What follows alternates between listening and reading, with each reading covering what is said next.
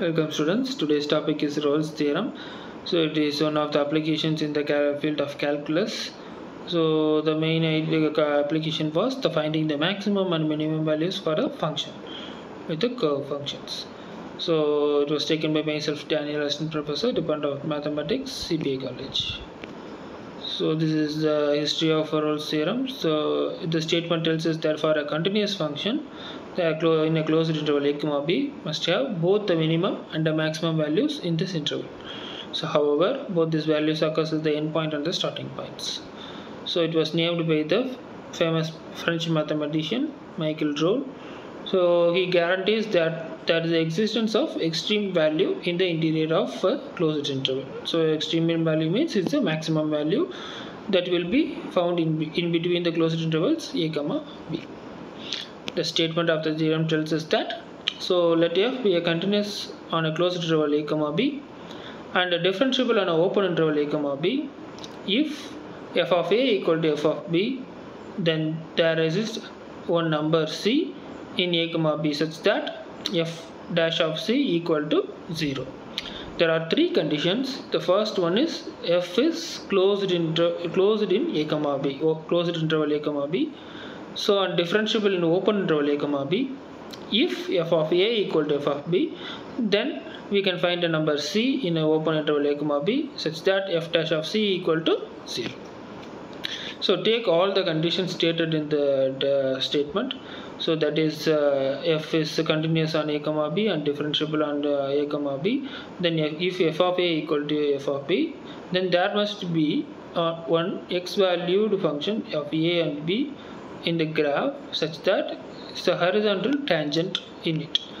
So it tells us that so if we have the function f is continuous means all the points in the graph are connected. So here there are 3 points, so all 3 points are connected. So second condition is differentiable. Differentiable means the connected line will be like a curve. So it's smooth curve. Differentiable means we can get a smooth curve in the graph. So we can get if we get a smooth curve means it will look like a parabola. Okay, so for a given function f, it is continuous, so all the points are connected. So on differentiable, so we can get a smooth curve like a parabola. So if we have both the conditions and f of a equal to f of b, then if we draw a tangent at the weakness of the curve and the point of intersection of the tangent and the curve is the point c. In other words, if there exists interval a comma b, f of a equal to f of b, then we can find a c such that if we draw a perpendicular line to it and when it touches the curve maximum point and you can draw the tangent, it will intersect. So this is the basic idea of Rolle's theorem. So if we consider the converse case, so if we lost the differentiability requirement from the Rolle's theorem, so f is still continuous, so there exists a critical point, so but there will not yield a horizontal tangent. So tangent means, so if there exists what is the definition of a tangent? If a tangent means if there exists a curvature surface and if we draw a straight line and if the intersection happens means then we call it as a tangent. So here if we drop the differentiable condition, then the smoothness of the curve will be lost. So the graph will look like, here also we have the 3 points and the graph will look like a pyramid. It's not a curve. So without a curvature we cannot draw a tangent in it. So if we lost the differentiability concept, we cannot get a curvature or smooth curve in the graph. So without a smooth curve we cannot draw the tangent. So the theorem fails. So the necessary and sufficient conditions was differentiability and continuous differentiability. Then we assume that f of a equal to f of b, then we can find the c. Let's see an example. So example, so find two lines intercept of f of x is equal to x square minus 3x plus 2. So f dash of x is equal to 0, some point of 2x intercept. Solution. So note f is differentiable on an entire real line. Setting f of x is equal to 0, that means so taking the given curve equation and equating it to 0, and we find the values of x, that is x is equal to 1 and 2. So if f of 1 is equal to f of 2 is equal to 0, so substitute the values of x and that is 1 and 2 in this equation.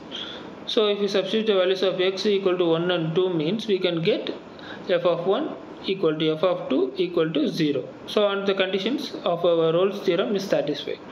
So then there exists at least one number c in an interval 1, 2 such that f dash of c equal to 0. So the Rolle's theorem tells us that, so if f of a equal to f of b means then there exists one number such that f dash of c equal to 0. So we can now we want to find f dash of c. So first find the f dash of x. So f dash of x is found that 2x minus 3. So now to determine the f dash of x is equal to 0. So if you substitute 0 to the above equation, we can find x is equal to 3 by 2. So we found that c is 3 by 2. So if you map the theorem according to the Rolle's theorem means for the given function the curve will be looking like this. It will crosses the x-axis and it will reaches the second quadrant of the graph. And if you draw the tangent to the extremum of the curvature, and it will touches the curve at a point, so 3 by 2, that is f dash of c, the horizontal tangent.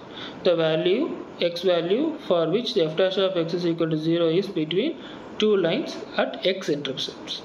So this is the graphical notation for the given example. Hope you all understand. Thank you, students.